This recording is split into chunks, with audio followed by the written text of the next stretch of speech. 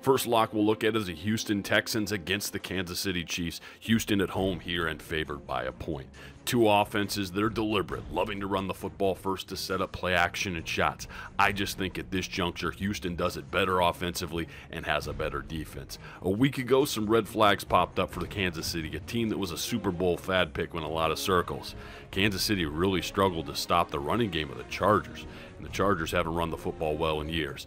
So that was a bit of a surprise and something that I don't think bodes well for them as they go against Houston in their own backyard, trying to do what they do better. Houston with that defense and the ability to run the ball, superior at this juncture in September. Texans are your lock. For our second lock, we look at the San Diego Chargers at home and favored by 3 points against the Jacksonville Jaguars. That's those same San Diego Chargers who a week ago gave up a 21-point lead to the Chiefs with only 5 minutes remaining in the third quarter. That's the Chiefs offense, not the Jaguars. A much more explosive group. When San Diego's giving up plays like that in critical moments and you give me 3 points, lock it up, baby. Jaguars are your lock.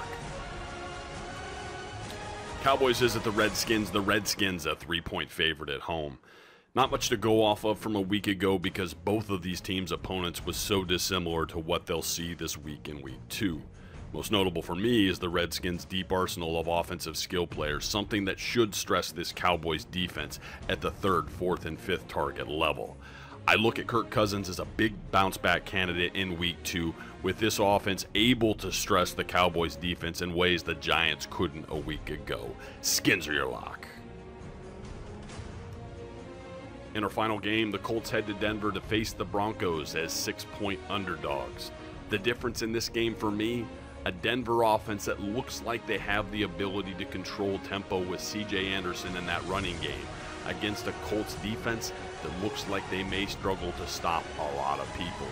That defense didn't look like the kind of group you'd want to take to face the defending champs out in their own backyard at this early juncture in the season.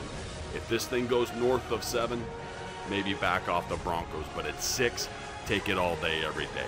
Broncos are the lock. And those are your FBF locks for week 2. Have a great weekend.